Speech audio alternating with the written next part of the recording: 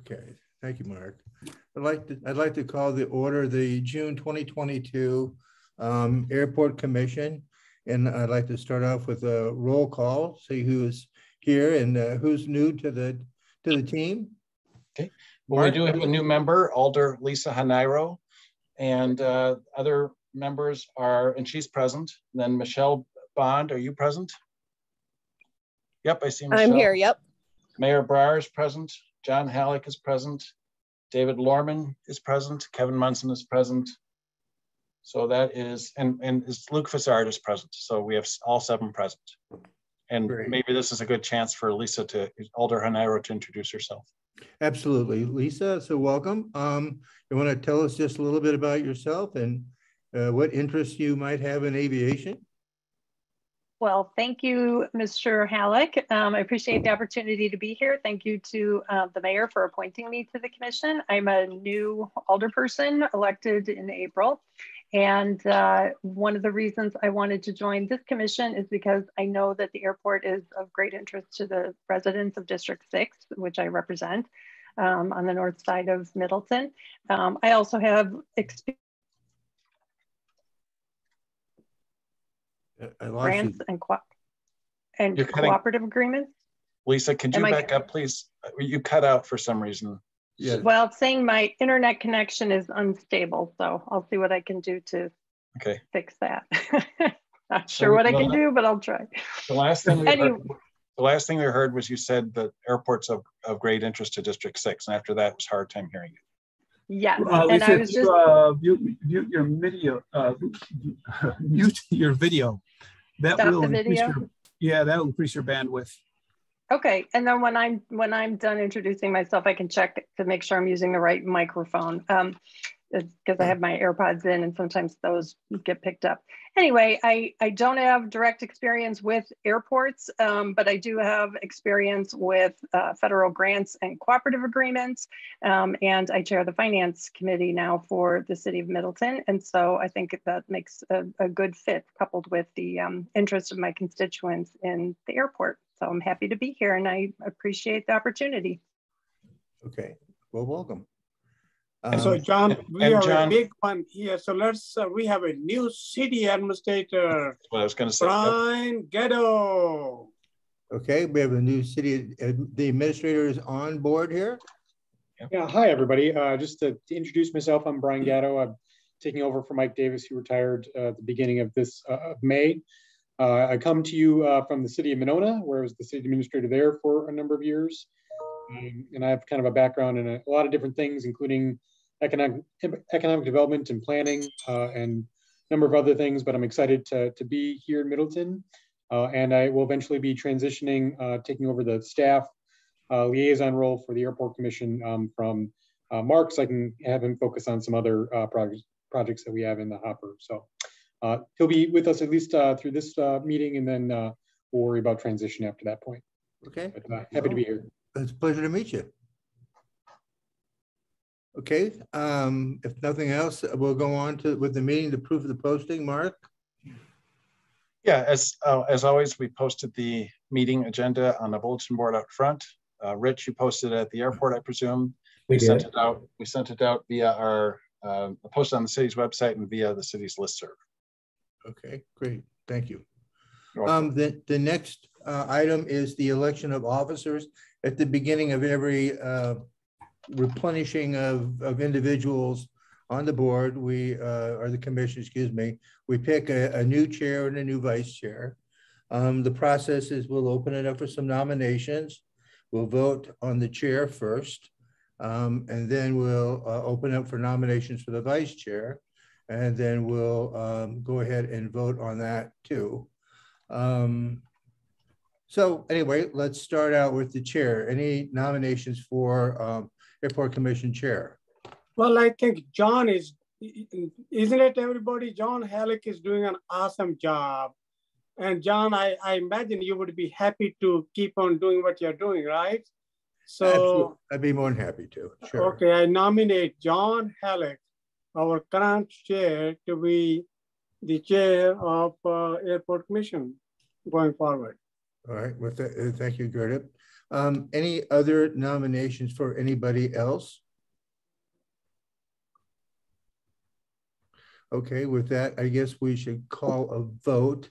Mark, should we do this individually or just yes? Just ask, you can just ask for a vote and all in favor, aye and nay. That would be fine. Okay, fine. Okay, so all in favor of John Halleck continuing as chair, please say aye. Aye. Aye. Approves, same side? Okay, thank you. The next is the election of the vice chair. And I'd like to start us off by nominating David Lorman. And any other nominations for vice chair?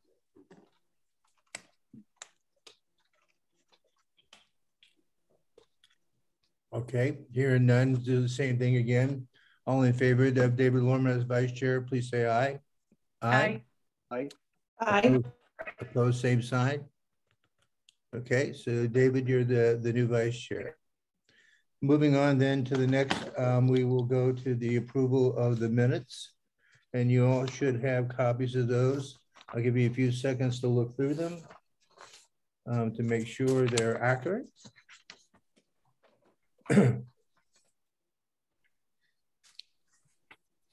If there's any changes, etc., please speak up. Okay, hearing none. Anyone like to make a motion for the approval of the minutes? I'll make a motion for the approval of the minutes, Chair. This is Kevin. Okay, Kevin. Anyone care to second? I'll second it. Okay, we have Kevin's first and David second. All in favor of, first of all, I guess any discussions? If not, all in favor of approving the minutes, please say aye. Aye. Aye. Aye. Opposed, same side. Okay, minutes are approved. Next is the chair report. The only thing that that's not on the agenda that I would like to comment on is I just sent an email out to TDS, Robin at TDS, regarding the installation of the fiber internet at the airport. If everyone would recall, TDS offered at no cost to replace the infrastructure at the airport from copper to fiber. And they required a letter of access to be able to do that. And the airport commission approved it and sent it on, but she said in her email she had not received it back. So, and John, when I saw your email, I forwarded that to our engineering tech, and he had talked with me about this 2 or 3 months ago. Okay. But I right now can't recall the resolution of that. If he had concerns or what happened, it's possible that I just forgot to follow up with something. And if that's happened, I certainly apologize. Yeah. I'll check with him in the morning. I asked to talk with him in the morning. Great. So, I mean, we had Charter come in without permission and plow stuff in the ground. So I'd like to think with permission, TDS would be willing, we'd approve that one. So, okay, we'll stand by for that. Please follow up. Yeah, I'm already working on it. Okay, if there's, I have nothing else to add. If anybody wants to ask me a question about the TDS, I'd be more than happy to fill in the blanks. And if not, let's move on to the next item, the airport manager's report. Rich, you're up. I am up. Can everyone hear me? Yep. Okay, very good. My habit is to just read the reports. I know you've already scanned them probably, but I'll go through it again unless anyone objects. We'll start with the May report, which is actually from March to April 29th, 2022. 27 noise or overflight complaints made via 26 via the phone, 1 via the online reporting option. We're really getting a lot of phone calls. The computerized system that was set up, the online system, they just aren't being used anymore for whatever reason. Okay, all reports which requested contact were addressed by phone or email by myself. Same period in 2021, we had 29 overflight or noise reports, so pretty similar. Essentially, the next paragraph is saying we're all around the airport. We had a distribution of complaints or overflights, both north, south, east, and west. And again, a predominance of them by the hill, which is very close to the north and slightly to the east. All of our flight school instructors and have been reminded again to emphasize to their students that we do not turn out early. We go past the highway before we start our turn if we're taking off to the east. I've also spoken with Capital Flight. Matt assured me that that information is out with his instructors as well. Airport safety, no accidents or incidents on the field in this time period. Maintenance, we're still waiting on our Knox boxes. I'm not sure what the hang up is on all of that, but when they do arrive, we know where to install them. A control burn, the easternmost ditch, the one that we were able to do the mechanical willow grinding on this late winter, early spring, had very good result. It was just very nicely done. There was some additional burning at one day, very little, and then it's beyond our season to do any burning until possibly in the fall, and we'll reassess that. Just happened to be a combination of bad weather and the fellow that John who was doing this burning, his schedule as well. And construction did start May 2nd on the LED upgrade to the runway and taxiway and navigation lights. So I'll tell you more about that in the next one. Okay, women in aviation use the planning or our conference room for planning an event. Of course, we're in our 80th year of operation at this location, Maury Airplane Company, that is. Okay, I believe it's going to be, well, in June, mid-June, the Wisconsin 99s and Women in Aviation and the EA Chapter 93 will be painting a compass rose on the ramp. This is a lot of airports have these. We've been wanting to do it for years. We finally have the ramp surface done, and the COVID has gotten to the point where people feel comfortable working together. So we'll be doing that. July 10, EA Chapter 93 Pancake Breakfast. Come on out, bring an appetite. July 10th, also possibly an 80th anniversary event. I'm not so good at planning parties as some folks, but we'll see what we can do. We may end up moving that to the fall. July 12th, meet your air traffic controller at 6 p.m. We're hosting it in our hangar because last year we definitely couldn't put it in the conference room. There were well more than 30 individuals. Maury Airplane Company rents the chairs and provides the facility free or at no charge for any of these safety related events. And this one is going to be hosted by our state rep, the Jörg Rosenbacher, and we will not be presenting it. July 23rd, Capital Flight, Rock the Ramp. August 13th, Capital Speed Cruise In, and then we have again 3 Chapter 93 Young Eagle events coming up. I don't have the exact dates on those yet, but check our website. We'll post them when we get them. Any questions about that period? My only question is these knock boxes have been a monthly line item. I thought we were going to follow up with the fire department and find out where they're at, Mark. Yeah, and Mike was overseeing that, and I guess Brian, my guess is he hasn't mentioned anything to you, so I think we're going to be, I'll do that, or Brian will do that with the fire department.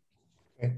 So when I'm surprised that they haven't been installed. I thought they were here, but well, they may be somewhere, but unless Rich gets them, they can't be installed. So right. We need to follow up with Brian on that, if you would, please. Brian, I'll brief you on that. Of course, there's a couple other hands up, Chair. Okay, I'm sorry, I didn't see all the hands. That's okay. Alder Haniro. Yep. Yes, I just had one question about the pancake breakfast. Is that event open to the public and is there a charge? It is open to the public, and I believe they've settled on $10 a breakfast. It's always been open to the public. Yeah, the cost of food has gone up, as we all know. So sure. Okay, I just wanted to know because I do a monthly e-newsletter to District 6 residents, and I always include events that are coming up this month. I just sent my newsletter yesterday, so I'll make sure I put the pancake breakfast, and I already had planned to put Rock the Ramp in for the July newsletter. So very good. I'd very much appreciate that, as would Chapter 93. Yeah, I mean, people can attend and mill around. It only costs for the meal.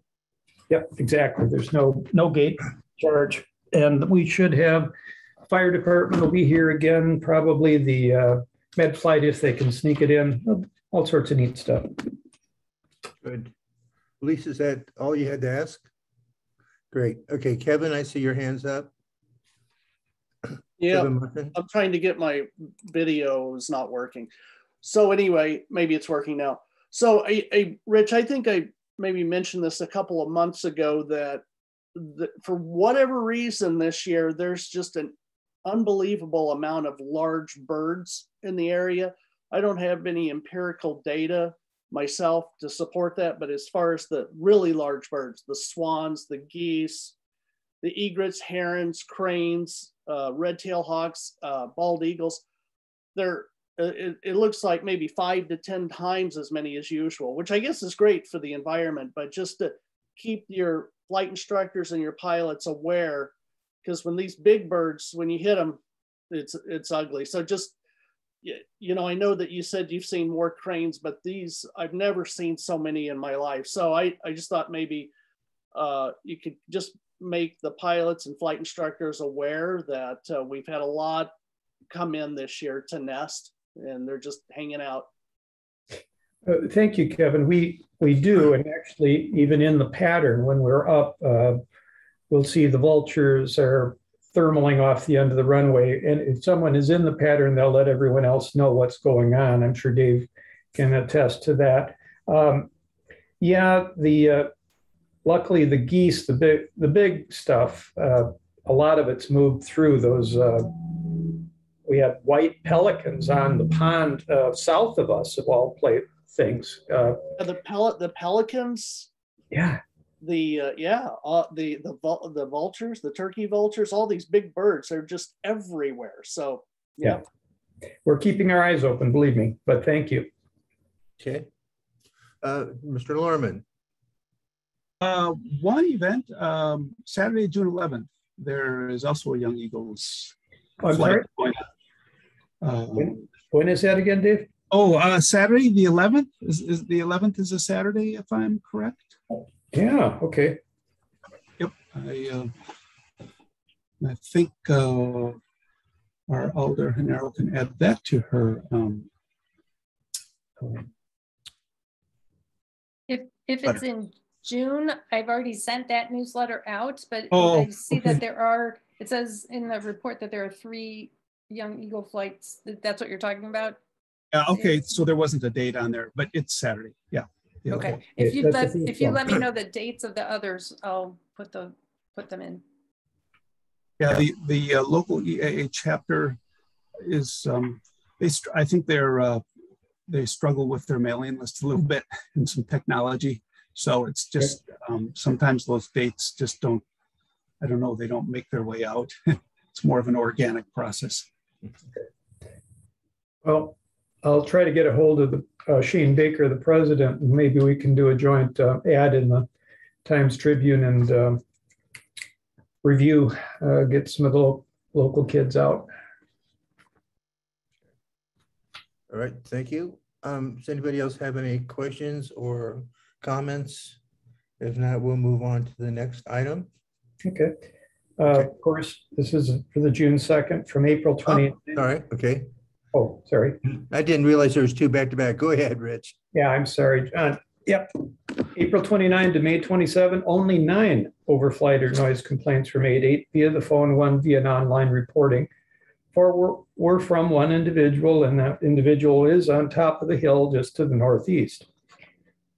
Okay, again, contacted everyone by email or by phone. And yeah, no accidents or incidents. We already know about the Knox boxes. The runway lights, LEDs are done on the runway. They're working on the taxiway right now. They're doing a very good job. I wish they'd let us know a little bit more ahead of time when they were going to close things. Sorry, guys, but when your contractor tells you they need to close these taxiways, we got to do it and get the job done quickly. Also, the street department came in and marked all of our taxiways that lead to the hangars with painted them as was requested, I believe, last year. So it's that was nicely done. Yep. All of the same events are listed here, and no real addition to any of that, except for the 11th. I think that's Saturday, June 11th, if I remember. Okay, thank you, Rich. Any questions about the June airport manager's report? So I have a question for Rich. That is that, is it new that people complaining in the northeast corner there that whatever that high circle is, or did you have that in the past too? We have at least one new resident there who he and his partner call regularly. And I certainly don't blame them for doing so. There's no reason why we shouldn't be following the voluntary noise abatement procedure and going east of their hill before turning. In the past, we would get calls periodically, but only if someone did something really, low turnout over. I do believe this fellow is calling even if we're at pattern altitude and go over the top of his house.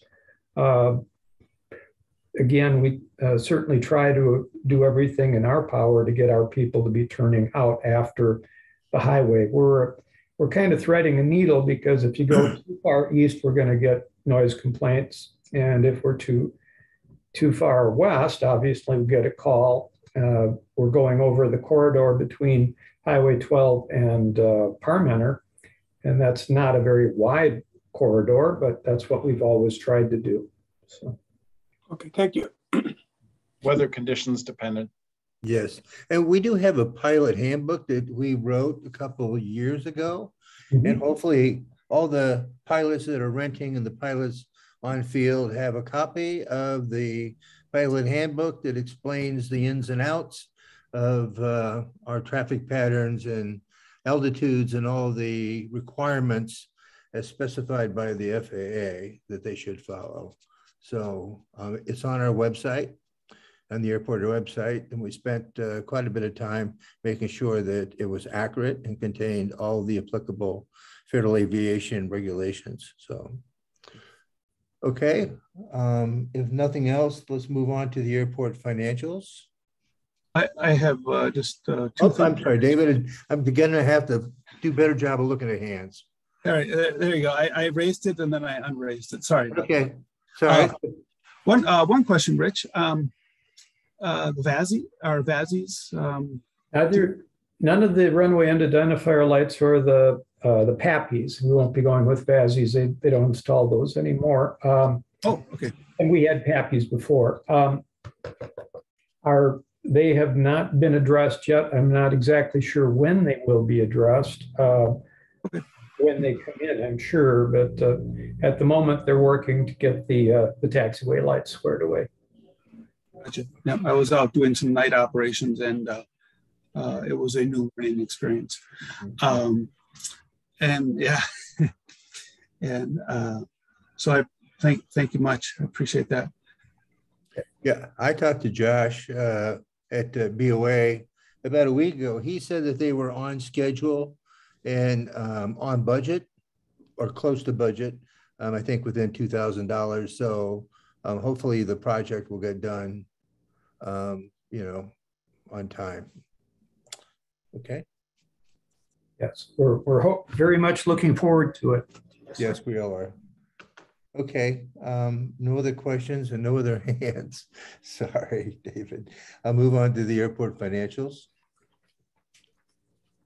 And so for the benefit of those who haven't been on the commission or haven't seen this before. So every year we put together a budget. The budget is based on, we take a 3-year run rate for each of the individual items and try to project a trajectory for it. And then we go through each item and see, is there something different going to happen within that we know about within the coming year? And then we make an adjustment to that trend line based on what the number is. Many of the numbers are very straightforward. The hangar land leases are a known number. We raised them last year and they're fixed per the contract for 5 years. MADC leases some land, that's a fixed number. The fuel flowage is pretty constant year over year. There is no FBO contract, that's a remnant. We've combined it with now with down below with the airport manager's contract. The cropland rent is pretty much a known number. The solar land rent is a known number. We have this year grants. There is a CARES 2 and there's a CARES 3. I contacted Bill. The 46,000 number should be $82,000, and he'll correct it in the next iteration of the funds. So this is pretty much our operating fund. Down below is the same numbers. Our telephone's fairly well known. We get that fed to us from Bill, the utilities from Bill, the insurance from Bill, the ground maintenance. Rich and I put that together. Prairie maintenance is a constant. We reduced the landing light maintenance from 5 to 2, and doesn't look like we'll even use that. The airport manager's contract is a written contract. Outside services and primarily legal. The entitlement match is off from what we originally said. And the reason was that we normally pay $8,334,000 a year on our $150,000 AIP match. We missed one, so it doubled up. And then we have a new bipartisan infrastructure legislation grant, which is not on this, and that requires a match too.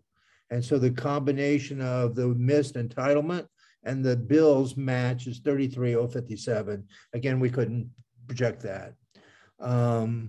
Operating expenses, I have no idea what the capital outlay is. Be honest with you, I think we were thinking about that being the fuel, but the things have changed, and so that is going to be somewhat different.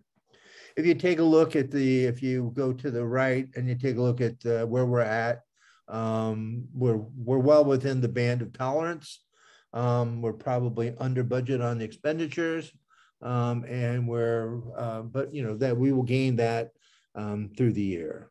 So this is pretty straightforward budgeting based on historic numbers. And this is kind of a closed ecosystem, if you will. This covers the daily operations of it. It gets more complicated when you start looking at government funds, the Bureau of Aeronautics, and you look at the FAA. There are several categories, and we have to have matches for those. And so for the bill and the AIP, that is the entitlement match. So we get $150,000 a year for the AIP. This year's is not encumbered. So all of the work that we've got and what we've negotiated for the landing lights is all covered. So we shouldn't have to dig into that at all. In addition, we also have $295,000 worth of bipartisan infrastructure legislation money. So between the two, there's about, looks like about $445,000 and some change that we have to use for our other projects. Other projects that that are in the queue right now is we have to prioritize some, but we didn't realize that we could get the fuel unleaded avgas tank funding. And so that will come out of the next round of AIP and build funding. And then we have to maintain our surfaces, our runways. And that will happen probably in 2026, but it's a very expensive proposition. To do the runway and the taxiways and everything is probably close to $5 million. And so it's going to take quite a bit of our money, but a lot of the money, other money will come from AIP and discretionary funding and other funds that the FAA will apply. And so we'll start working on that at the completion of the runway lighting. I think that's a fairly decent summary of where we're at. Any questions about the airport funds? Yeah, I got some questions. If you were to look at the utilities for March, it's 6,700. What happened? Otherwise, it's 879, 992, 776. What is it? I'm sorry. So you say utilities is primarily our electric? I don't know what it is, but look at that. There's 6,736 for March. Normally, it is just 879, 892. Yeah. Well, this comes from bill. The utility bills are from are projected from the city treasurer, and it looks to me like they probably have some large quarterly number. I mean, I'd have to ask Bill on that. That's really not an airport operations other than, the numbers that we're fed by the city to put into the funds projections. So I can't answer that, but we certainly can make a note, or I'll make a note. I'll ask Bill and I'll get an answer for you at the next airport commission meeting. Mayor, I'm trying to pull up last year's March report to see if I can get an answer for you. Mm-hmm. Okay. It's 10 times, just about the 10 times the regular amount. So it just is surprising. So, well, it's $25,000. And so we're a quarter of the way into it, right? So 25 divided by 4. So you would figure that we're probably a little over budget, it looks like. But I don't know why there's okay. Yeah, that's all right. It happened last year. It happened last year too. I see. Okay. Okay. So that, as Chair Halleck was speculating, I think that's a quarterly, some sort of quarterly. I don't know what the details are, but it gets coded. The city administrator, Mike, had coded all these bills previously, so I can't speak to each one. Certainly not from memory. So, but I know the pattern is the same as last year. Okay, thank you, Mark. Now, John, about the runway, it's in pretty good shape right now. You said it could cost about $5 million. So we get about 150 or 180 from BOA per year. So they also have that special funds, I guess, which you can get. But so when do you think we might need to redo the runway? So let me kind of explain the process to you. The Bureau of Aeronautics comes out and inspects the runways every year. And they make a determination on the timing of the resurfacing. So the surfacing of the taxiway is being projected, I think, at 2026. I don't have the numbers right in front of me, but we'll do that after we get the lighting done for next month. And then they project it after that. So I've got some numbers, some preliminary numbers. I think that if we take our bills money and I can get Josh and I can put together a thing, we pretty well got it covered within our operating dollars and our AIP funds. So we will ask for federal support, which we probably will get. If you recall back when the landing lights were, runway lights were put in, we didn't have anywhere near enough money, but we went and we got discretionary funding. I mean, we worked all the pockets and we got all the money to actually get everything paid for without the city having to come up with any additional money. And I suspect that the same thing will happen with the runway surfacing. Okay, that's good, because this is, you know, 5 million is a lot more than $400,000 or 500,000. Yeah, that's in total. You have to remember, we only pay a small portion. In some cases, we only pay 5%. In some cases, we pay 20%. And in some cases, we don't have to pay anything.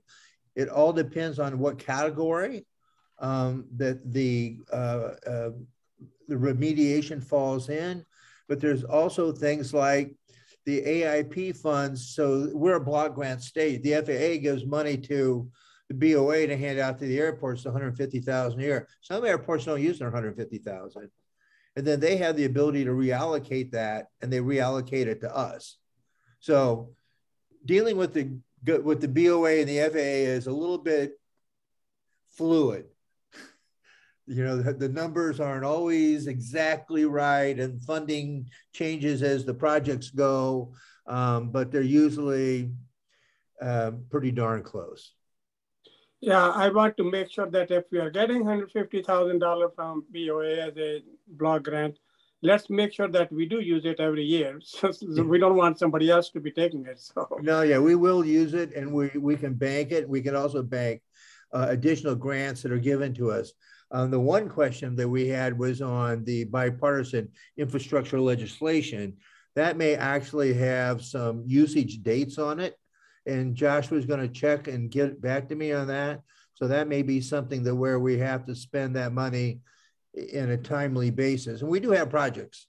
I mean, we have the unleaded fuel project. And so there's always ongoing projects, and we will use the people's money appropriately. I recommend money like it's coming out of my own pocket, and I'm pretty cheap. So we don't spend anything we don't really need. Okay, good. Thank you. You're welcome. And John, I think it's worth noting that the federal funding sources are derived from aviation user fees. And I mean, I can't speak to what all the sources are exactly, but it's derived from fees generated by the aviation industry. Is that your understanding? Yeah, it's actually even broader than that. It's a Department of Transportation. They collect all kinds of taxes for roads and seat taxes and fuel taxes, and that's what funds the aviation system and all of the transportation system. So right. Some of it is dedicated to go to each of the one that generated the funds, but on the other hand, there are some that can go between transportation modes, I believe. And then the local match that we have been allocating, as that John covered in our budget here, that is coming from our local airport generated sources, such as the tax on the fuel sales, land lease revenue, et cetera. So that's where our local pot of money is coming from. The general city budget does not make an allocation to the Airport Enterprise Fund. Yeah, we have used TIF funding in the past for example, the master plan and the original development of the airport. The local match there came from TIF funding, but there hasn't been general property tax dollars spent on the airport other than through any sort of, like just like we do with the golf course and any other projects with the city staff time. You know, there's some, one could quibble about that, but the airport fund, enterprise fund, the funding is strictly from aviation sources. Mm-hmm. And we, like you say, we run a fairly tight ship. It's mostly controlled. There's very little that we can manipulate, if you will. The contracts that can be escalated or have timelines on them and have limitations of how much it can be raised. So there's very few levers we actually have. And so we just have to match our costs, if you will, with the money that we have to spend. And we don't really ask the city for money unless it's some item that really doesn't relate to the operations of the airport. I mean, we asked the city for the avgas, unleaded avgas, some help there. because honestly, it's legal for these people to use fuel that we have. And the tanks were really for the benefit of the community more than it was for the benefit of the airport. So we felt, or I felt, as I put it, made a motion, that it was a reasonable ask, if you would, because it was for the community's benefit. Otherwise, it may not have happened. Excellent, John. Okay. All right. With that, let's move on to the next thing. So we have, at everybody's request, we wanted to do a survey, and this would be the basis for putting together a list and a projection of what we may need. I put together some basic questions, and certainly, the purpose of this conversation is to figure out what else we might want to ask. We had some we did a survey similar to this before, and we asked for some identifying information about who they were and where they were. So we just carried that forward. Are you interested in securing a hangar space for your aircraft? So the first top is pilots. And the answer is yes, no, whatever. Do you currently have hangar space at the airport? And not that it means anything, but if we wanted to be spread out opportunity, that might come into play. If they do have hangar space, I asked for the address of the hangar. We asked for their aircraft, the make and models, and they maybe have multiples, and to list those out. That gives us an idea of wingspan and, kind of the footprint. Is your aircraft used for activities other than sport aviation? And a lot of people use them for business and commuting. And so we asked what that was. What amenities they like in their hangar: heat, water, electric, landline, phone, bathrooms, high-speed internet. We have most of that available. What size hangar are you contemplating? So do they want a 50 by 50 or a 60 by 60 or 80 by 80 or whatever the size is? A key question is, are you willing to share a hangar with others? Because our land leases are a function of the size of the hangar. A larger hangar will generate more revenue to the airport than a small hangar. It's also a better use of space. So we thought that would be, I thought that would be a reasonable question to ask. And then the last question would be, are you willing to rent space in a Middleton municipal owned hangar on a long-term lease? So the basis of the question is this. The MADC built the airport terminal building, and over the period of time, they probably returned 3 times what they put into it. So as a potential source of revenue, it could be that the city, through TIF funds or other funds beyond obviously what's available. This is not available for FAA funding or BA funding, and we certainly don't have the money in the revolving pool, but it may be something we would think about, where after the 10-year lease, so we would sign the lease with the individual, we would then use that contract, TIF money to build it, and then at the end of the 10-year period, we would have a landfall of money that we would use to take care of the airport, and it would not, it lessens the potential that there would be a burden to taxpayers. So that's the general thinking. So we'll see what people have to say. And then businesses, I mean, we built the airport, or the city built, as an economic hub. It was funded by the FAA as what it does for economics. So we asked for information on their business. If they'd be interested in running a hangar for an airport related business, such as avionics or a paint shop or something that would bring revenue, a same amount of amenities, and then the size of the hangar they're contemplating. And I would think we would maybe want to give this to the Chamber of Commerce so that they could hand out to their members.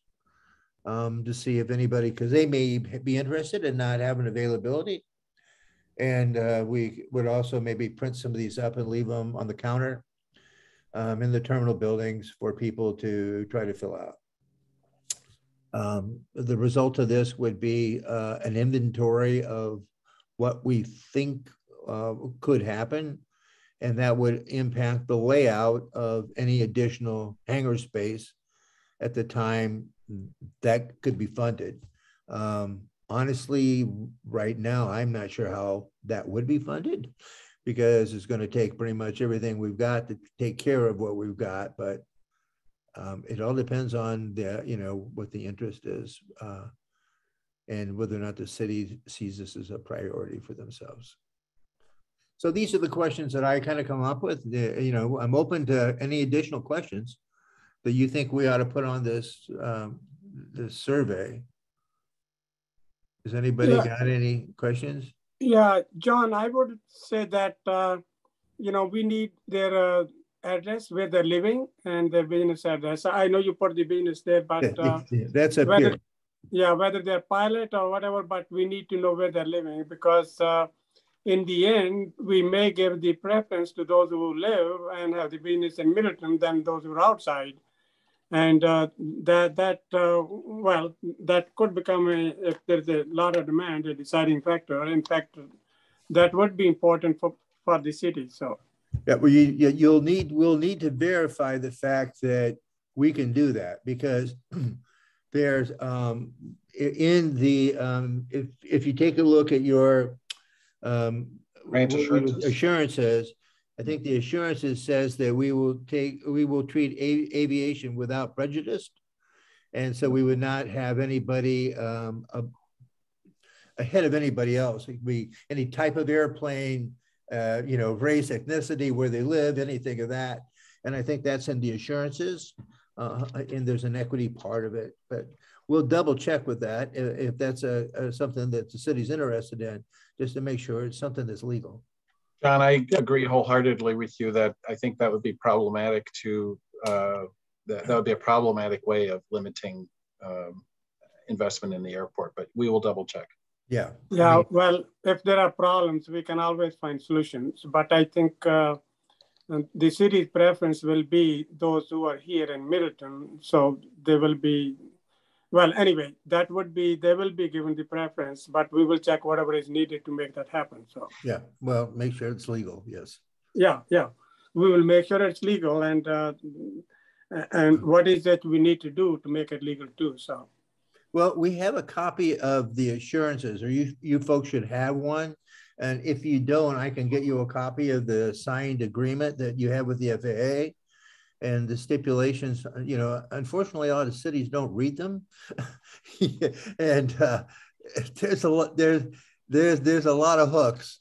So, you should try to peruse it. John, I'll get commission members a copy of those. Yeah, that would be great, so that we know that we're not coloring outside the lines. Yeah, well, remember, John, anything can be changed. So I think that just that's the starting point. So okay, great, absolutely. If there's federal grant assurances, it's going to be hard to change those, Mayor. Yeah, you can't change anything in the assurances, but well, we will look into it. So okay, let's start at the top, Lisa. Sure, thanks. I had a couple of questions, and I can just comment that, assurances, terms and conditions, those are pretty much boilerplate and go through a lot of review and approval. And so it's I've never seen anything change specifically for a particular grant or cooperative agreement. So, but I just wanted to comment on the concept of a long-term lease. I think I would give an example, because long-term could mean different things to different people. So the more specificity you could put in there, the better. And then also I have been watching different, the most recent airport commission meetings. And I thought Kevin had brought up on the March meeting that he suggested having an official list of people who wanted to, an official waiting list for hangars that's posted publicly. And he also mentioned there should be a fee to get on the list. And if the other members of the commission agree with that, I would add that somewhere. Would you be, as a question, would you be willing to pay for a place in this, on this waiting list? Not that we would charge them, you know, to fill out the survey, but just to find out if they're willing to pay, and if others think maybe even putting a dollar amount to it so that they would know what they'd be asked to pay, that might be useful too. Yeah, I was thinking originally, like the leases are land leases at the right now, like I would think they were 10 or 15 years. And so I thought the payback term on the building would be the same term as the land lease, only instead it would incorporate the physical structure. And then the physical structure would obviously, you know, be estimated at that time. So that was kind of the thought process. You know, obviously it's just a thought. It's the airport commission to decide. And I would note, Alder Hanero, that we had the same approach for when we first opened up land for hangar development. We had a $500 fee, I believe it was, back in 2004. So I think that's a very reasonable approach to, you know, basically make sure that people are serious, you know, that they have skin in the game, so to speak. So and yeah, I don't know what our terms were with that. If they they got it back, or they decided not to go forward. I don't recall, John. I mean, it goes back 18 yeah, years. I know, I was there. So, you know, the issue I have with this is if you're asking somebody for $500 on something that you have no idea whether it will ever materialize, that's, to me, I think is somewhat problematic, because we don't really know if the city is willing to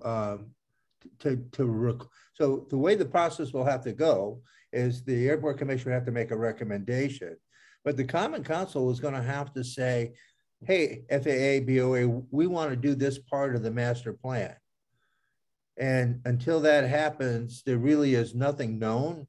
So I'm not sure I'm comfortable asking people for money for something that may never materialize.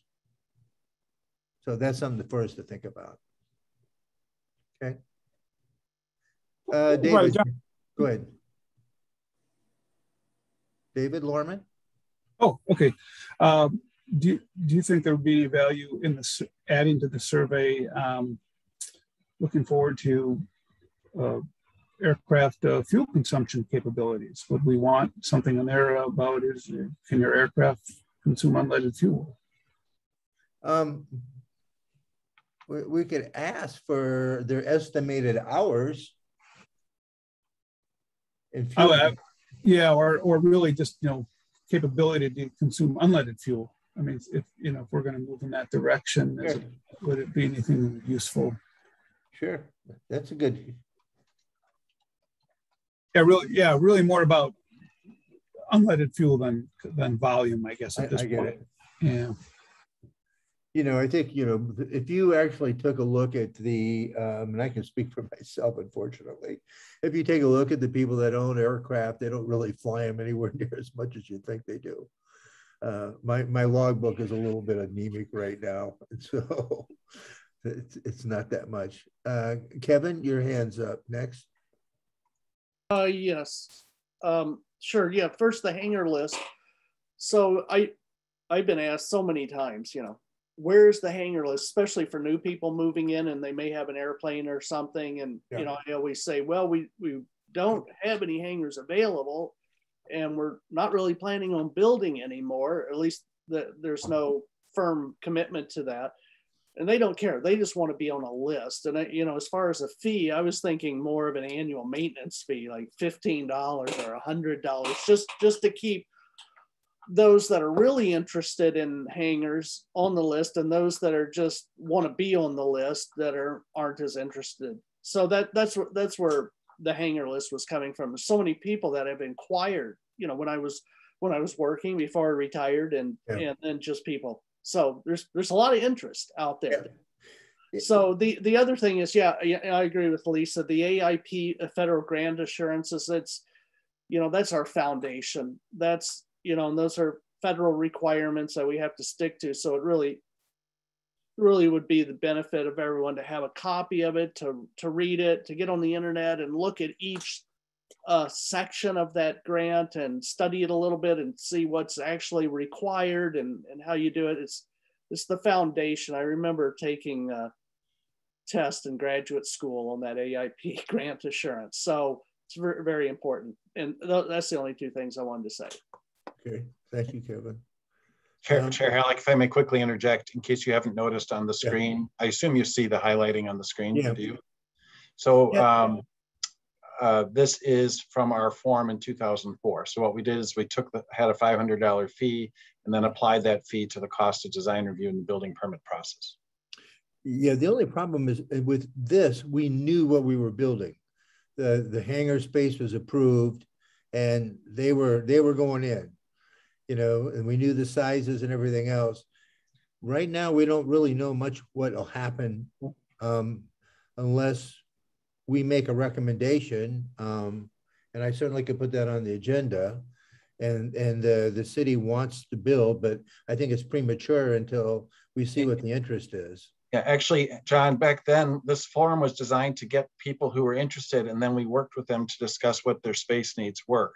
So we actually had a lottery system because there was so much interest, and then we had them come up with the size. We assigned we had the right to determine the location of the hangar on the airport property and develop the site plan with them. So anyway, we were new to that business back then. Now we have almost 20 years of experience. So we'll make sure we have the right procedures in place. And I think fees and all that are obviously part of that.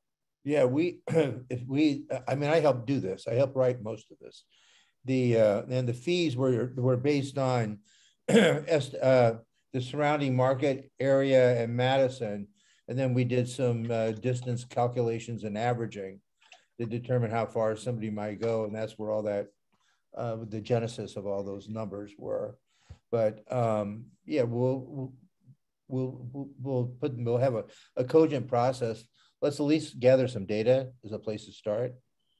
And I think the list, where it really should live, it should be a page on the airport website where people can go on to the website and can put their name on a list with a date stamp on it. And then that data would go into an Excel database or whatever, as opposed to a sheet somewhere. So that would be the optimal place, in my opinion, for a long term. So Rich, you have your hand up. Yeah, I agree with you, John. Right now, we do have a list. The list actually works because it's just a preference. We had one hangar owner who wanted to sell his hangar, wasn't really tied into the network out here, just asked our office manager to scan it and send it to him, and he sold his hangar within, I think, 2 weeks, but probably closer to 1 week, to someone who was on the list and interested. He just started going down the list and asked. So it works for what it is, but yeah, it isn't adequate for a new build by any stretch of the imagination. Yeah. Thank you, Rich. My question really is, so when can we put together some basic numbers based on enthusiasm and a survey, so we could at least say, okay, there's interest in, just for the sake of discussion, 10 more hangars. Now we look at the airport layout plan and say, okay, how would this growth fit into that? So we just start to have some points to talk about in our commission meetings moving forward, so we can formulate in our head, because I think, yeah, the city does have to say at some point, okay, clearly we can build 10 hangars, but we have a waiting list of 150 people, 150 hangars. And so all things being economically strong, general aviation is going to remain stable. It'll take 5 years to make all this happen, maybe longer, who knows.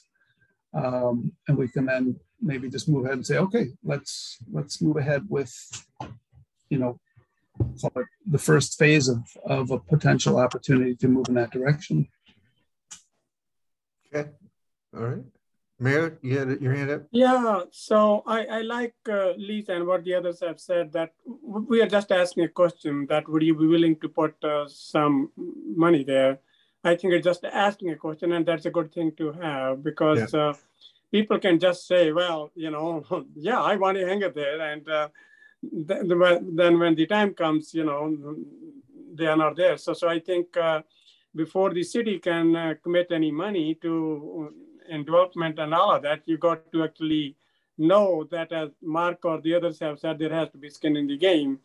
And even when we did in 2004 or 1998, whenever that was, so, you know, they paid down some money there. That was 500 at that time. You're talking about, with all the inflation, 500 will be a lot more now. In any case, I think just asking if they're willing to, you know, put some money in there, and if there's a maintenance fee just to keeping their name there, and I think that's actually a good thing. It would be not just a lunch ticket. It would have to be more than $15, more like 100 or more. So for them to keep the name in the list. So I think we need two things that which should be part of it. So thank you.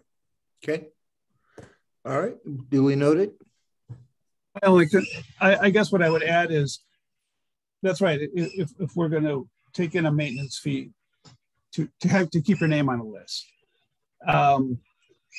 but we have to show clear commitment on the city's part then to do that. So if the city's going to say, okay, we're going to charge you $150 a year to keep your name on this list for hangar development, we really have to at least show those people that we have a resolution, that we have a common council commitment to moving ahead with something. So just a statement on their part that the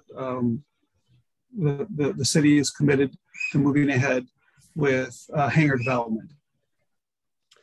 Not putting anybody in a place where we're saying we're committed to moving ahead because we have the money. We're committed to moving ahead because, you know, we have all these call it technical assurances from the DOA and FAA. But the city is showing a will through a majority vote by the Common Council that when push comes to shove, there will be some hangar development. I mean, we know we have to obviously do environmental impact studies. There's a lot of technical things that have to happen. And we know that any one of those could potentially slow the process. That we get it, but we need the will of the city. We need the will of the administration. We need the will of the representation to say, yes, let's do some hangar development at the airport. So the way I would structure the question, I would say something like, at the time of the city's approval or for additional hangar space, would you be willing to provide a $500 deposit and then whatever the holding fee is? Because as we all know, there's the approval and then there's all the wheels of industry that have to go through. And like you said, there's the environmental impact they're going to do. I mean, there's a whole raft of things that the FAA is going to do. And so it's going to be, you know, years probably out. But at the time the city says yes and makes the request of the FAA for the expansion of that area, that should be a trigger point. And at that time, to stay on the list, you have to cough up your $500 and then your annual fee or whatever it is. And then some good faith where they could use it against, you know, in the future, right? Against whatever is determined. So absolutely. Yeah, we have to figure out the language, but yeah, I'm good with the idea. I'm definitely on board with the idea. Yeah, I just think, you know, asking people for money when the city isn't willing to say we want to develop, or you know, that's my concern. Yeah, it should be at the time of approval. Yeah, so it's multiple steps. To begin with, we want to know the interest and whether they will be willing to, you know, make some commitment, not just, you know, say yes and no to a survey. So right, it's a chicken and egg thing. So okay, if there's anything else, if not, what? John, if I may, one more concept to add to this. You know, in addition to the list of people that is being maintained at the airport that Rich Morey has been providing to people upon request. We have also periodically received requests, like the mayor just received one again this week, and I did too, repeating a request from a couple of years ago from an individual who wants to be on the list. So, and some people may not be on the list. And so the reason I bring that up is this speaks again to the distribution and the availability of the survey, making sure that you know, some people who want hangar space are not necessarily based at the airport. No, and I've got names myself that I need to provide to whoever's distributing. Right. So I mean, I'm just buttressing the argument that we need to make sure that the list is accessible, or that the survey that you've developed with Rich, that that's accessible, properly accessible to people who want to respond to it. You know, if you put it on the city's website, and there was some form of advertisement, you know, I don't know how the city does, you know, their advertisement for things they intend to do. So we could mail it out, we could post it in the newspaper, we could make the Chamber of Commerce aware of it. You know, there's some basic steps I think we could do once we have an instrument and a means for people to get to it. And if it's on the web, it'd be great, because then they could just, they could do it pretty rapidly. So the next step is, Mark, why don't we try to convert this to an instrument, a survey instrument, and then figure out how to get it maybe on the website. And we'll build a strategy between now and next time on how we're going to get it out there and who it goes to. So we'll build a business plan around it. Are there any other changes specifically that the commission members are directing be added to the survey? I mean, based on the discussion, I'm not sure if I heard a few ideas here and there, but is there any other direction that you're providing to staff? The only ones that I saw that were that I noted here, that, you know, the terms of the lease, of course, that will if you want to embed that in there, that the term of the land lease would be, you know, 10 or 15 year, whatever our standard is. And then there was one that we're going to have unleaded fuel. Someone, Commissioner Lorman talked about. I'll get to that in a second. We had a question. I'm sorry.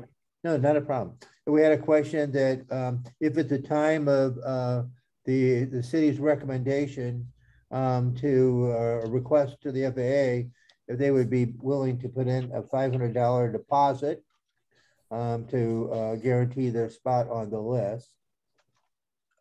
And then, as David said, maybe an estimated, you know, that's awful hard to figure out, but we can ask if they had that estimated gallons per year and whether or not it would be, they could use unleaded fuel, leaded or unleaded fuel. You'd have to give them a pick list. It'd be 100 low lead, Jet A, or whatever I would say don't even ask them on volume. Just have a checkbox on there. What fuel can you consume? Jet A, type of fuel? What type 100, you know, LL or UL. 90, you know. Yeah. 87 UL. Yeah. Yeah. Yep. And then, exactly. And also Jet A. Yep. So jet, leaded and unleaded check boxes, and they can just check them and go, oh, okay, we see that this person can consume unleaded. Yeah. Or leaded, or all three. Yeah. Got it. That's my only notes, Mark. That works for me. Thank you.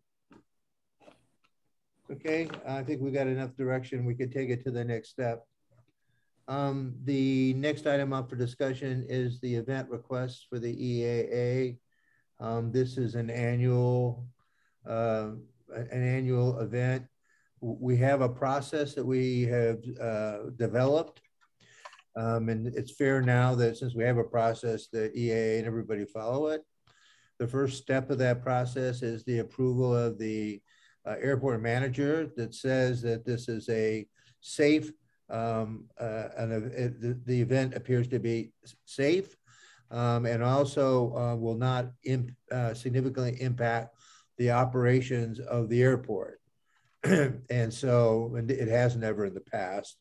So, and then once that's done, it really, most of the other requirements are city requirements, well, you know, music and, you know, parking and all of the other things are really city-based.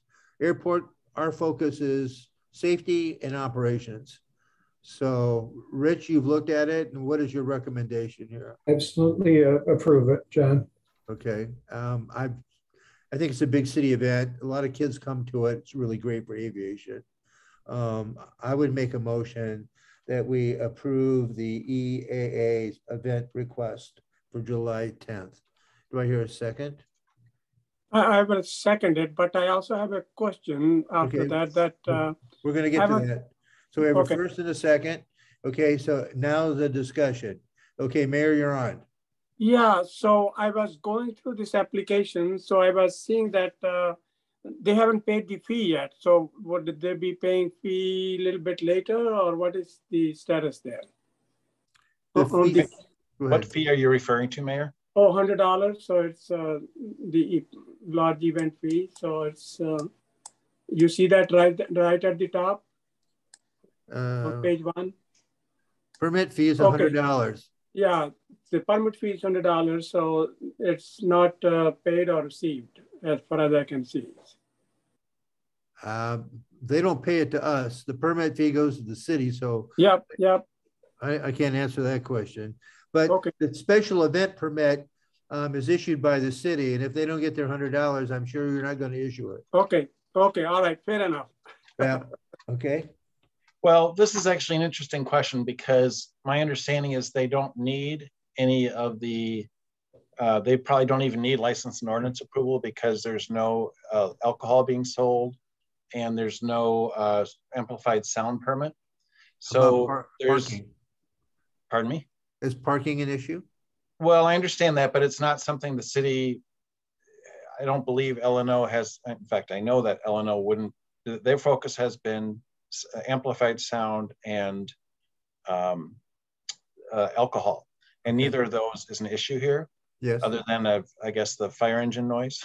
But who does the $100 go to? So I don't know if that, I can't speak to this, if this has been paid or not. This is a, Rich, maybe you can speak to, I mean, this was simply, you just provided this. This is the form. Actually, I just realized the tourism have to approve it. Form. I just realized you didn't give us the airport form, or is that back here? No, I'm afraid not. Yeah, they must have pulled it off the website. This is what they gave me, and I gave it a quick look, but it certainly has approval. We can go through the airport form, but I would say this covers pretty much everything the airport form covers, doesn't it, John? And we can. Yeah, but you should have them. I mean, for fairness for everybody, we should all have a standardized process and they should fill out the form. I know that we'll all say yes to it. Because here's what happened. I got this from Rich right before I posted the packet. And Rich, I'm not saying this to throw you under the bus. I didn't even look to see which form he gave me. I just uploaded it. I thought it was the airport form. So Mayor, the answer to your question is they filled out the wrong form. That's the answer to your question. So they should have given us the airport form, the form that we put together. So, and Rich, I'm not going to blame you for that. That's, that's just, it was just an oversight. You thought you had sent it to me and it hadn't gotten to me. And so I asked you for it and then I got this. But the point is, we know what the event is. We know that Rich as manager is signing off on this because he's intimately familiar with the event.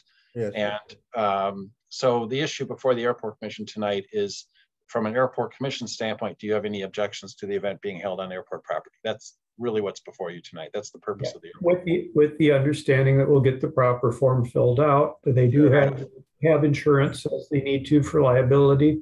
I've got proof of that. So yeah, as far as I'm concerned, they're ready to roll. And I made a motion that the airport commission make a recommendation to approve it, which I think is appropriate. We do that with all the other ones. And the mayor seconded it. And if there's no other discussion, I guess we should just take a vote. And then, Rich will get the rest of the paperwork and after the fact. But like I said, may I make a suggestion, John? Yes, you can. Given your good description of the focus of the airport commission in terms of your role with reviewing these events and the new process we have. Yes. You said the focus is on safety and operations. Yes. May I suggest that you include in your motion simply a statement that you determined that this event would not have a negative impact on safety and operations? And maybe that could be the motion. Okay. And that way, because I don't think it needs any further city approval beyond that. And that's why, okay, if that's all right. So I'd make a, so we make the motion to kind of, we would make the city aware. We would say that the airport commission has no objections because it has no impact on safety and operations. I'm trying to figure out the word. Or you could say it will have an acceptable impact on safety and operations. I mean, whatever words you want to use, Brian, maybe I'd turn to you for any guidance you have. But I think the process that we've had where it was just L&O approval, my understanding of the impetus for this was you didn't want just licensed ordinance committee, and they didn't want to only be the ones reviewing events. They wanted airport commission recommendations. Right. In this case, there's no need to recommend to the L&O committee because they don't have jurisdiction. So I think what you're trying to do is to determine from an airport commission, from an operations and safety standpoint, you're supporting the event or you have no objection or whatever. And Elder Hanero maybe has a suggestion.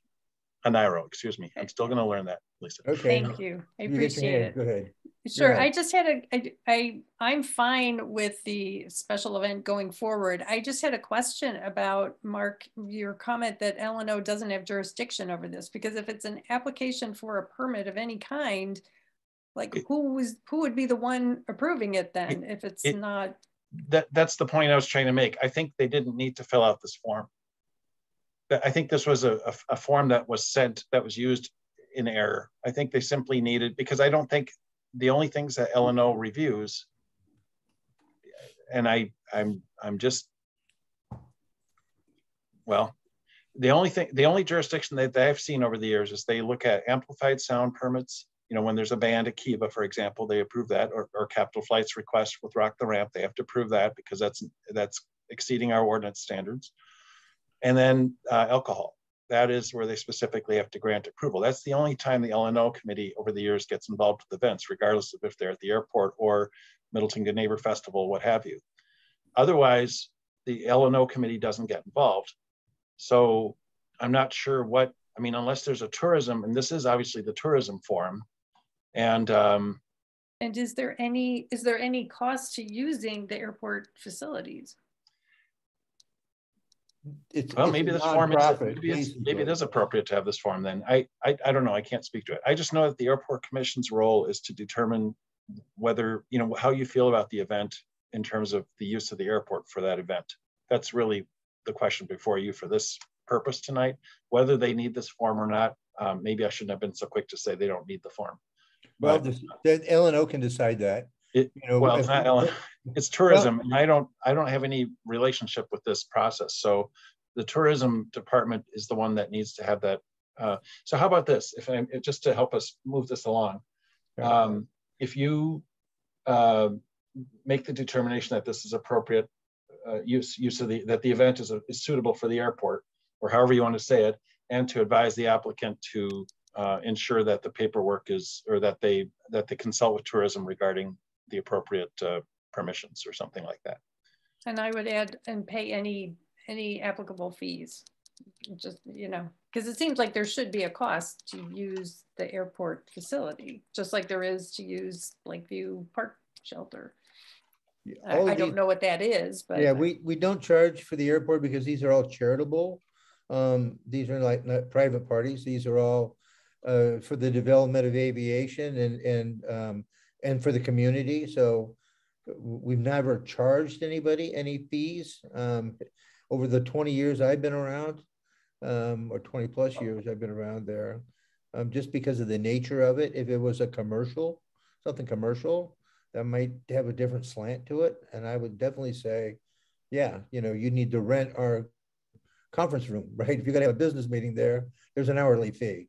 But for this, it's for kids and it's the community event. So I don't think that's necessarily applicable. So let me take another stab at my motion, and then I'd like to modify it then. That the airport commission, from a safety and operation standpoint, does not object to this event, but does require that the applicant attain any applicable permits from the city. Okay, I second that one now. So I think that I'm okay with that. So also, you know, Mark, you would know how it was done 2018, 2019. I guess there's a history. So we should know the process. So we should follow the process before the pandemic. So Yeah. There was no other process, Mayor. They simply held the event. We didn't have, I mean, this is all fairly recent. This is a recent development here, the airport approval process, the event approval process. We wanted something in place that was codified, that people would know how to do it, and it would be fair to all people because it would be consistent. You know? I'm okay with resolution where it's part of it is that they need, if they need more paperwork, they do it. So thank you. Yeah, David, any discussion? Well, I just want to point out, I think what it is it's just the confusion. We have that form that Rich has. It's a simple survey form. Yeah. And got confused is really what it boils down to. Yeah. Yeah. Do you have a copy? If Mark has a copy, he could even show it to the commission so they know what it looks like. It's pretty simple. Basically, it's you know, number of attendees and aircraft, etc. And then Rich reviews it and the times of the day. Okay, so Rich, you had your hand up. Okay, John, we'll address the idea of cost here. Yeah. The event is held largely or almost completely on land that I lease from MEDC. The pancakes are served in my hangar or in the hangar that I lease. We don't charge the city doesn't charge a fee for airplanes to park here overnight. There is no charge for parking on this facility as far as I've ever been involved with. So if there is a cost to anyone, it's Maury Airplane Company sponsoring this event. There is no reason for the city to charge a fee, as far as I can tell, because I'm letting them use my facility for the use or for all of this. That said, you know, there never has been a fee in the past. I don't see that there should be a fee in the future. The money that is raised is put into scholarships that go back into the community. Okay, we have a motion, a first and the second. Any more discussion before I call the vote? I have the form right here. This is an airport request form. Yeah, so this is, let me blow it up a little bit. It's very simple, very basic. And then I have the motion that I've heard you draft. Okay. As well. Provide a little historical context to our new members. That form simply came about because what we really wanted to know was the physical impact, cars coming and going into the parking lot, more airplane movement around the tarmac. People who normally don't come out to an airport are going to be walking around in the area. And in this case, the EAA chapter historically always has volunteers. They actually wear red vests. They direct traffic. They put barricades up, tape barricades, cones, and things like that. So it's, Okay. Simple form. And may I ask? Yes. May I ask about liability insurance? Because I see there's the form that they didn't need to use has a checkbox for obtaining special event insurance. I don't know if that is the type of insurance I'm envisioning. If you do have, 1,200 people coming out and somebody gets injured, is that on Maury Airplane Company or is that on the city? How does that work? Or I guess Lisa, I'm I'd like asking, to retract. do we have the assurances? I'd like to retract the statement that they don't need to fill out this form. I simply don't know. What I was trying to say is that they don't need License and Ordinance Committee approval. That was the statement I will make.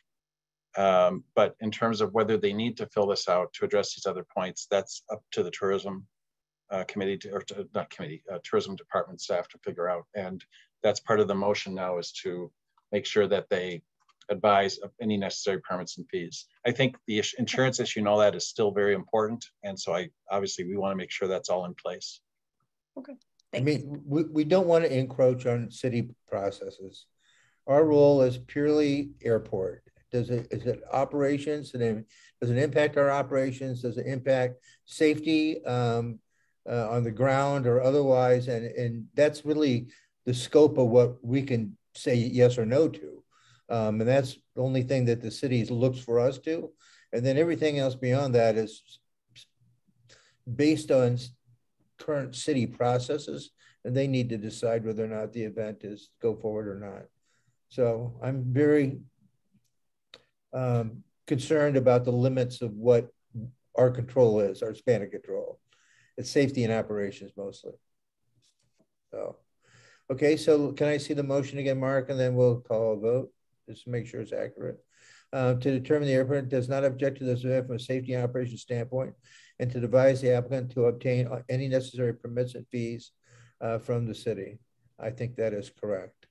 Well, okay, and with that, I'd like to, if anybody. Or how about to advise the applicant to follow the city permitting or follow the city permitting process?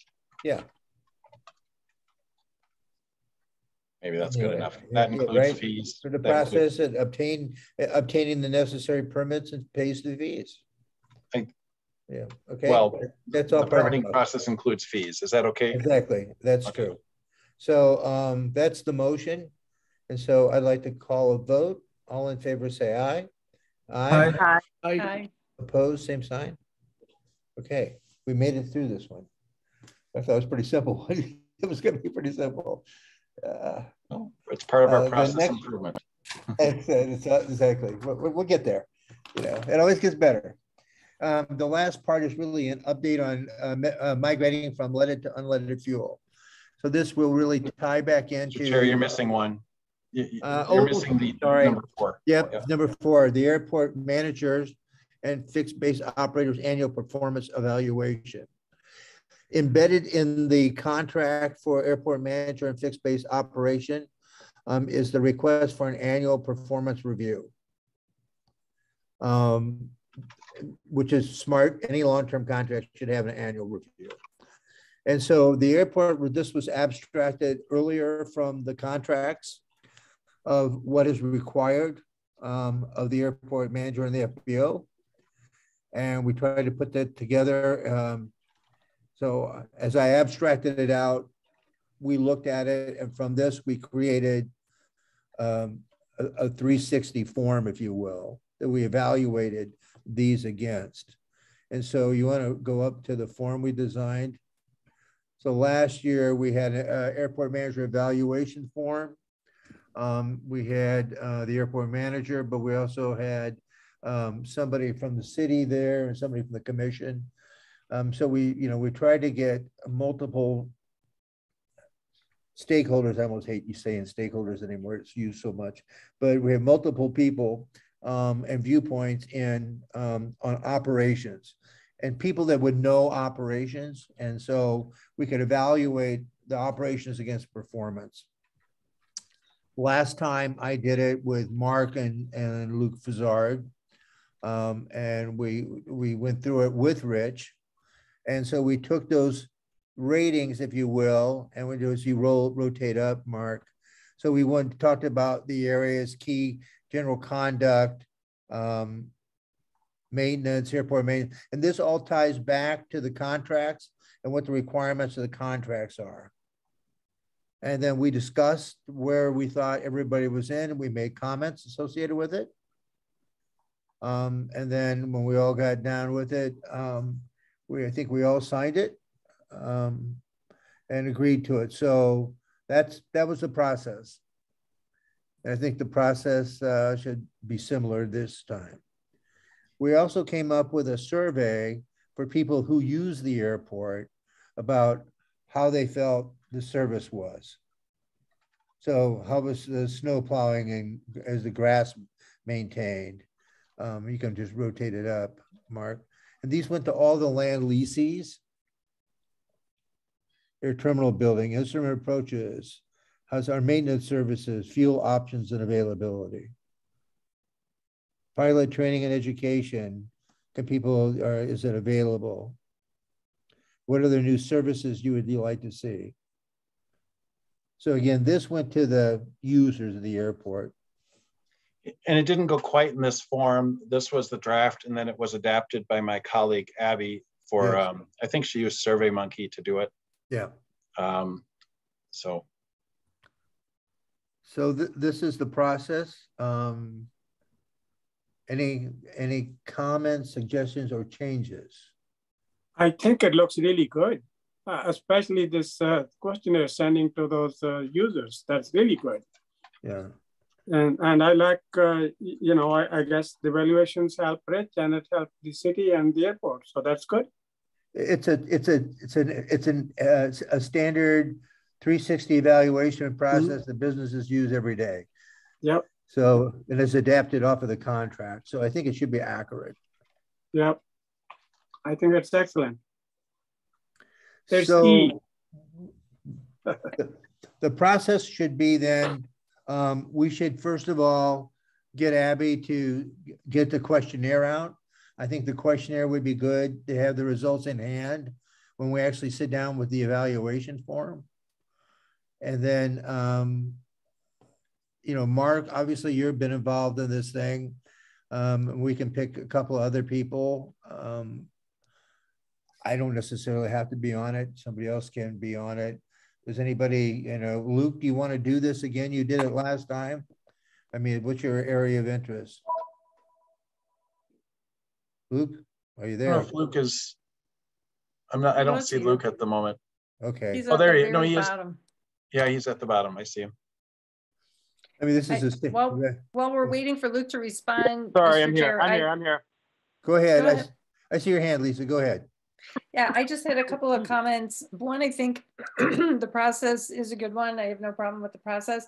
On the survey, I had a couple of things I wanted to know. One is, if this survey is being used as part of the airport manager's evaluation, I think it should state that in the introduction to the survey. I think it's a good idea to solicit feedback, but I don't think that's clear that this is going to affect somebody's or go into somebody's job performance evaluation. So I would suggest adding that to the preface to this.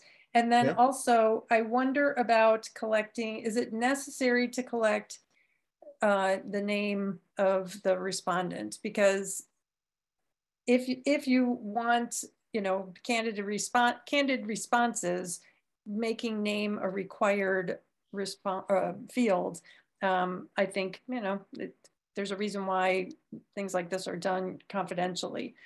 So if this is going to be a public record and the name is required, I, as someone who has done surveys, would wonder about the candor of the respondents. Now, having said that, I'm assuming we have the ability to send this link, perhaps a personalized link, to each of the airport users, so that they're the only people who could fill out the survey. If that's not possible, then I would understand the need to keep the name as a required field. And then just two more questions or comments. On the evaluation form, I noted that there are 22 items on the evaluation form, but only 20 in the list of the airport manager responsibilities. I didn't go over it with a fine-tooth comb to figure out what two are not in the responsibilities, but that they're combined. I think some of them are just combined as a concept. And as we go through it, the person that's doing the evaluation has the key requirements and takes those into consideration in answering the categorical questions.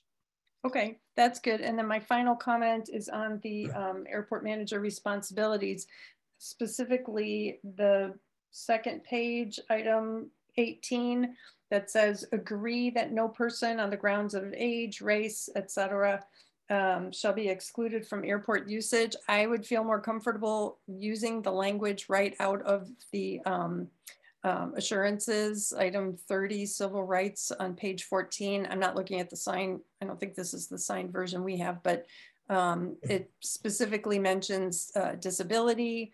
It next to national origin, it refers to, in parentheses, it says including limited English proficiency. And it's more than just the usage and construction and maintenance. So I'd feel more comfortable when if this is in the contract right now, it's got to stay the way it is. But I think it should duplicate the this came out of the contract. Sure. So, I'm just saying for future contracts, I would say it's important to make sure it exactly matches what's in the civil rights. And certainly to say that you agree that no person, that's very different than ensuring that no person. I just think that's an important technical term. If the city changes the contract, then we'll move the language into the requirements. Okay. Well, again, if we're concerned about compliance and wanting to assure compliance, it seems like the assurances should match what the expectation is for Rich. And you know, I'm sure Rich is following through. It's just that it's not worded the same as the assurances. That's all. I'd suggest that we talk to the city, the new city manager, and maybe Larry, and bring that up as I guess a council person. I believe that the assurance is, as Kevin said, is the bedrock that we have to operate on. It's a contract, right? And that contract, the FAA paid tens of millions of dollars, right? And so there's a lot of good faith there, a lot of finances. So the more we can do to align ourselves with another agreement that we've done, I think is an excellent idea. But for this document was really tied to what it says in his contract. Okay, but your points were very well made. Okay. I would just add one thing, that this survey actually tells us also about the airport too, because there are some things which Rich can control and the others he cannot. So it tells us what people's expectations are. So it's more than just his performance for me when I look at it. Thank you. Yeah. And for my part, more airplane company, if the city feels that we need to update the verbiage, as long as the meaning has not changed, not the meaning, you can look at the words, but essentially my contract hasn't been changed, there wouldn't be an issue with it to upgrade the verbiage to where it matches with current grant assurances. I don't have a problem with it. It would just amend it. It could just be amended. Yeah, sure. Yeah, when I read it over, I in a broad perspective, I think some of the language just needs, we call it some modernization and it wouldn't change the intent of it in any way whatsoever. Okay. This may not be the actual survey we used in 2021. I think this was the draft we created, and then Abby may have taken a derivative from this. And so I'd have to have that verified.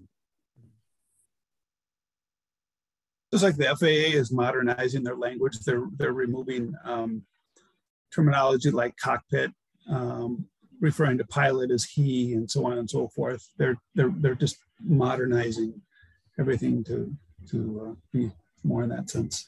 Okay. So, Mark, what have you captured for changes here?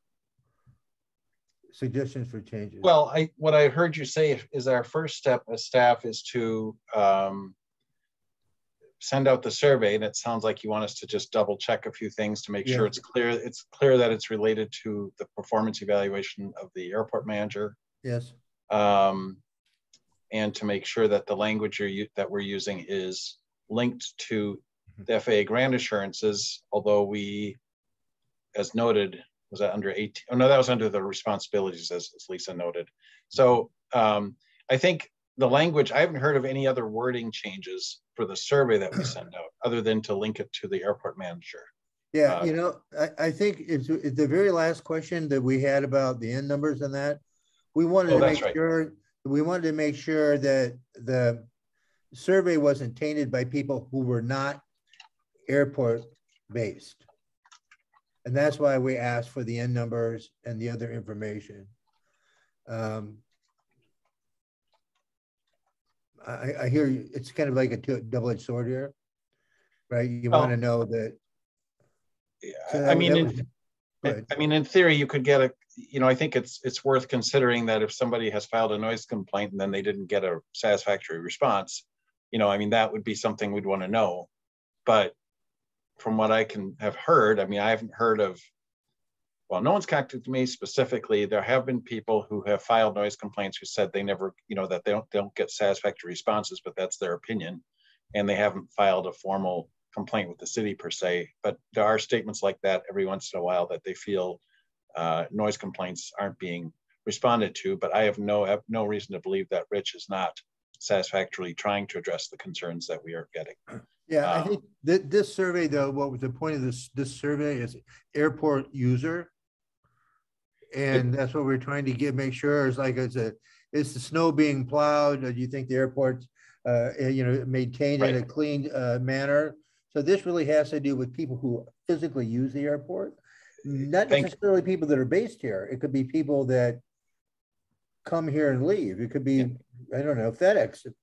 This is one data input, and then there's other things that the survey doesn't address. I think that's well stated. So, but that's why the N numbers were there, or the names, the contact information is there, is to make sure that the specific use of the airport and that those responses are from people who have a direct experience with using the airport. So well said, John. Mm-hmm. Okay.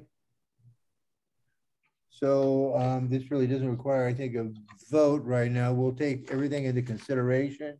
We'll craft the survey. We'll get the survey out and get some results for that. And then based on that, we'll schedule the annual performance evaluation. I think the last time we actually did it in October. So we're a little bit early, but you know, we'll get everything kind of moving. Does anybody have anything to add to that? If not, let's go ahead and move on to the last item here. I'll give you the update on the migration to the lead or unleaded fuel. So, you know, we went through a lot of gyrations trying to figure out how to get things funded.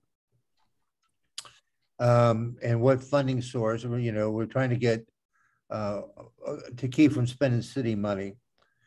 And so the final way that we found that could work, that we could get on the AIP program, was to install a separate new tank and pumping facility adjacent to the existing facility.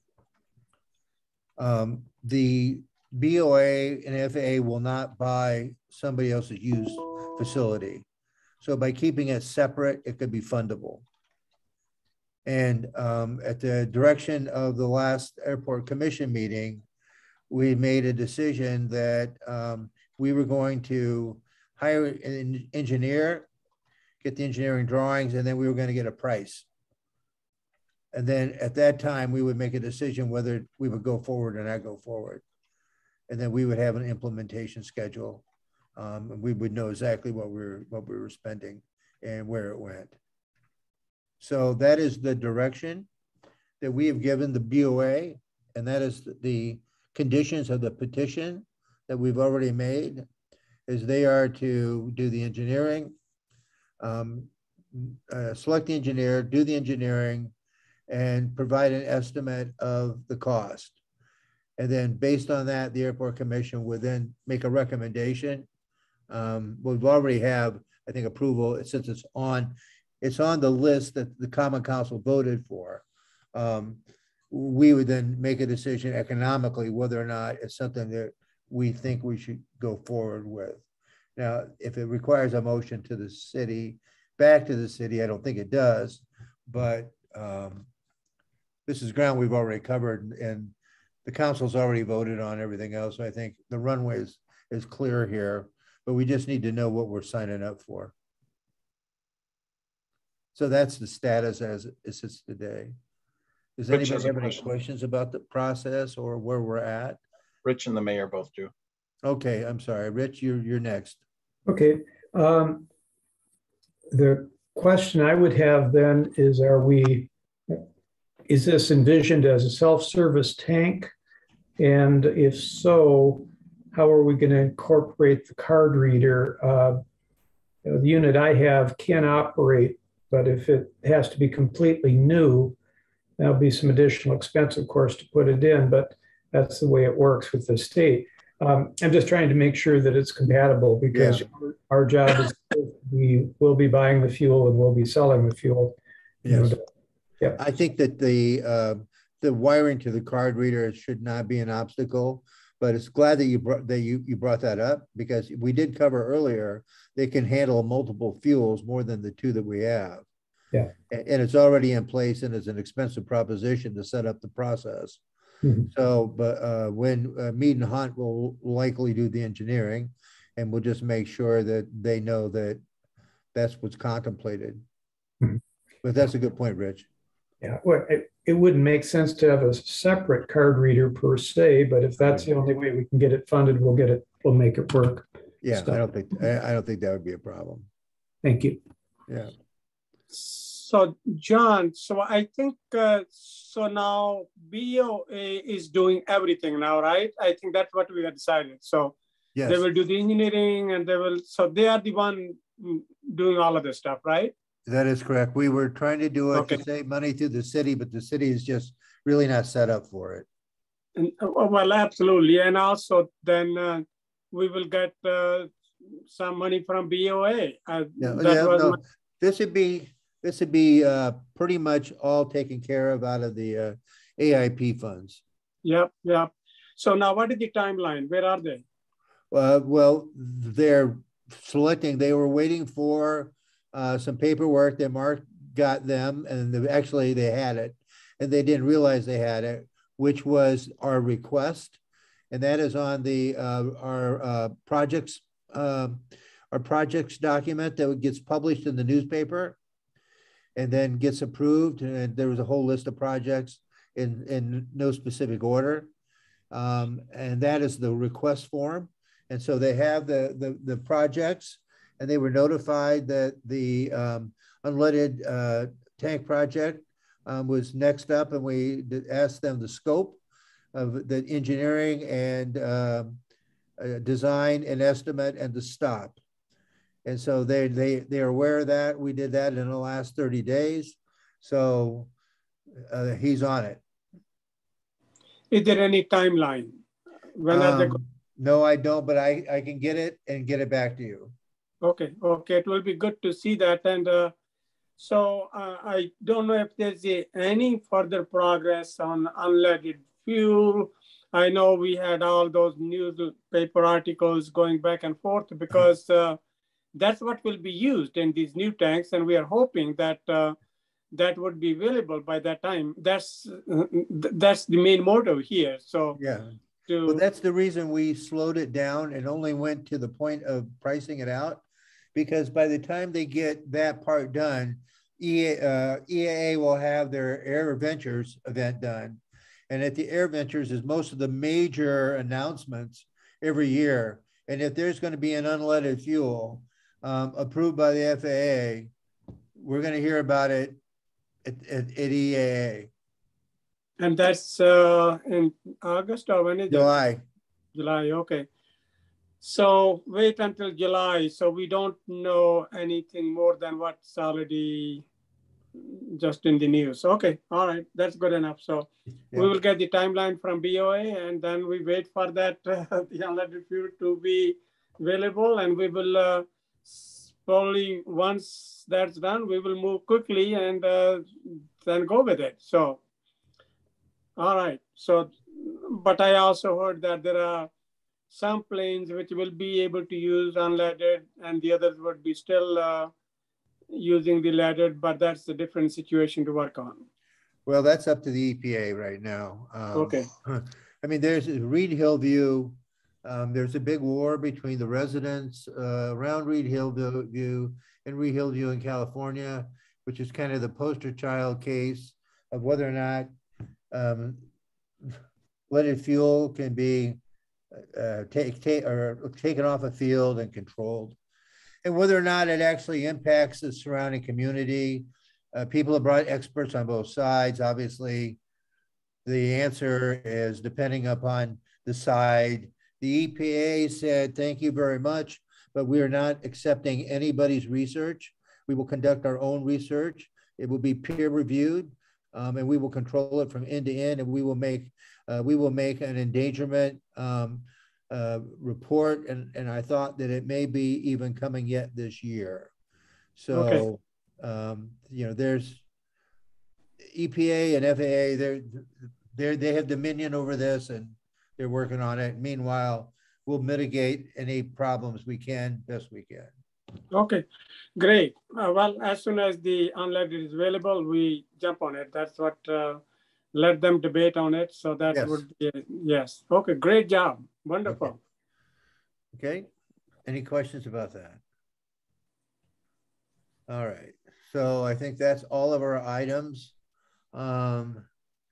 So right now we will continue on the airport financials. Next time, I'll try to get you what the cost is and how we're going to pay for the resurfacing and what the timing looks like.